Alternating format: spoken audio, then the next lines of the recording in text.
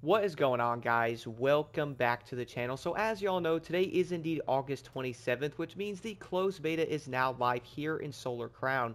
I did want to go over a few different things like some common questions and also my main concerns from playing the beta on this one and at least the VIP one before, talking about some of the things many players seem to be a bit concerned about, which honestly, I can't blame them. So number one here, if you are wondering, this beta is going to run until Friday, August 30th, which is going to give us around 3 days to play it. And the other thing is, this is going to be legit the exact same beta as the VIP one.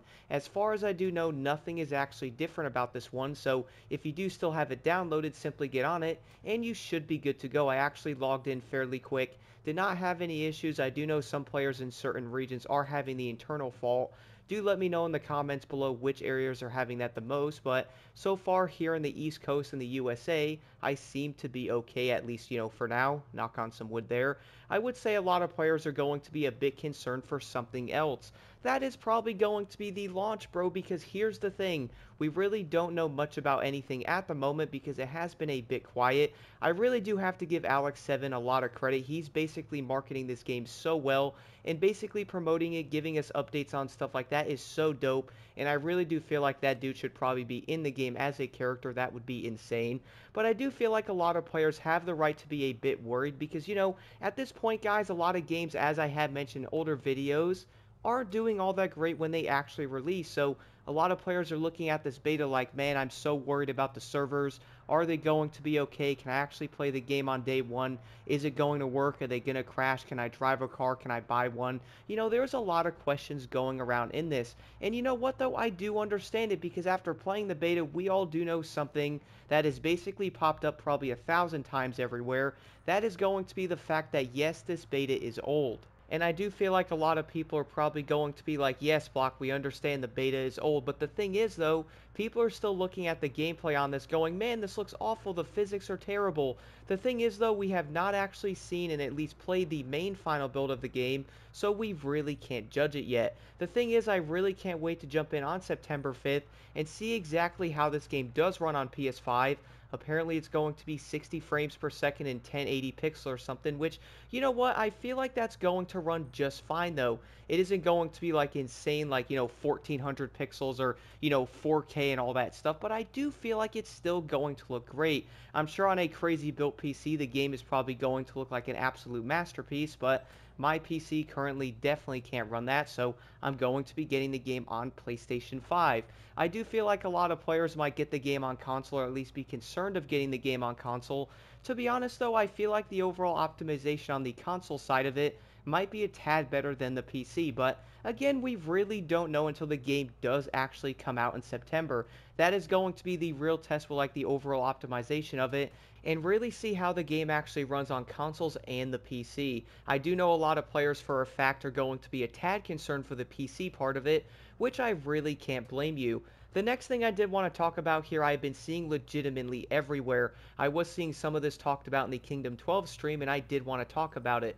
Is there going to be a lot of customization or any in this game? The thing is, guys, we all do know right now this is not a Need for Speed game. I did mention that in the older video. We're not going to have like cambered Lamborghinis and stuff in this game to where you're going to see like BBS rims on like a Lambo, then you're going to have like a crazy wide body kit on it. I just don't see that happening.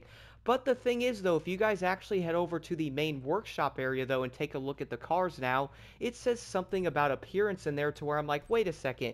For example, let's take a look at something like the G-Wagon.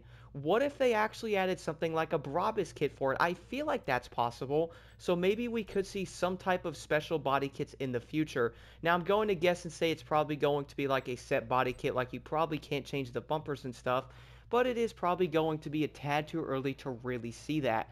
I just feel like, guys, imagine being able to do a tad of some body kits like that. For example, another car, what about something like the Mustang GT, the 5.0 for that matter, the 2018 one we had in the beta?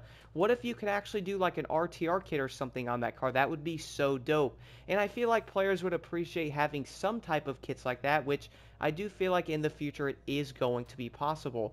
The other thing I did want to talk about in this is, can you tune the cars in a beta? That is a big no. I'm also really excited for the tuning in this game, though. It's going to be incredibly in-depth, and from what I have seen so far, it does look a tad more insane than something like Motorfest, but we'll be able to dive really deep into that when the game does end up coming out. I will most likely be going over every piece of the tuning, seeing what they actually do, and seeing how each one of them actually affect each different car. One of the big reasons why this really does interest me a lot, though, is because we all do know right now that every car in test drive is probably going to feel a bit different. Like if you drive something like a Ford Mustang, it's not going to feel like an Alpine A110 or something. So, different settings on each car is probably going to be a must. If we look at something on Motorfest, for example, guys, you can actually have similar pro settings on every single car in that game, and they do tend to handle similarly, or at least, decently enough to actually be used in different events. Funny thing is though, in Motorfest I always had like the most minimalistic settings ever on my vehicles. I basically changed around like 2 or 3 things and did the summits, and I actually do pretty dang well considering I barely tune them. So I'm also going to be wondering about test drive in this aspect though. Like, do you really have to tune that car to make it quote unquote meta? Can you do a few things to it to make it good? I really can't wait to test it. There's also going to be another side of that, guys, I want your thoughts on. Do you think a lot of that tuning stuff can stir players away from it? Like, do you actually enjoy tuning a car that much? Would you rather have it like set so you don't have to mess with it to where you can jump in and the overall settings on that car is decent? To be honest, I feel like there's going to be a big middle ground there to where being able to tune that car is going to be really fun. You can also make it handle well, do good in certain areas that sometimes it wouldn't be able to do in, and I feel like that's probably going to be a dope thing in this game. And also though, quick mention, if you are wondering how to download the beta, simply head over to the game in your library, go over to the 3 small little dots, guys, and click on that. You'll then see the closed beta thing, and you can download it from there. And then the next thing I did want to talk about a bit though is, will this game be more of a solo focus, like can I do races by myself, or am I always going to have to worry about joining somebody? So here's the thing about this though, back on the PC demo before, it was a 30-second countdown when you actually started that race. Was that too long? Definitely. Funny thing is, even on Need for Speed Unbound, if you actually start a race when you are in a free roam lobby, it is 30 seconds. I don't know why that is, but they do need to fix it. Luckily, guys, on Test Drive, they did fix it since the PC demo. Now it's going to be a 10-second countdown once you actually start that event. You basically immediately start it. I'm going to guess and say right now that most of the time you're probably going to be racing by yourself. I would even say like over 95% of the time most players are probably going to be by themselves. They're going to want to test cars out. They're probably going to want to see if some are good. Some people will probably join each other and do some races together and stuff, but a majority of the time though, I do feel like players most likely want to race by themselves, and I feel like in this game you will be able to do it. The thing is though, I do understand where players might be coming from with this. Like, they probably want to race solo and don't want to have the thing hanging over their head like, yo, can someone join me? Like, I just want to race by myself.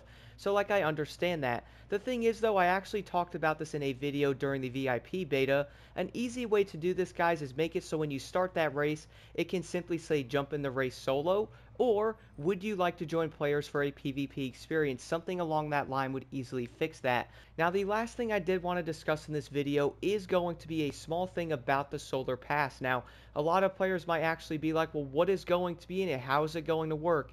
I'm going to take a wild guess right now and say it's probably going to be a free tier and a premium one, which we probably see in legit every single battle pass ever. We saw that in Unbound, we saw that in the motor pass there on the crew, so I would probably say it's going to be very similar to that one. You're most likely going to have levels. You'll probably have like some rims and stuff in there, maybe some stickers, maybe some upgrades for cars. Who knows, that could be in there. There is most likely going to be a car or two in the said pass, which, Unbound does that. Wouldn't doubt if there's going to be a special edition car in there or something at like level 75 or 100, whatever the max rank is. I would say that's going to be fairly possible. The only thing is, like, what is it going to cost? I'm going to say around $10, and then, probably something like $25 for like the special one that gets you ranks and stuff in it.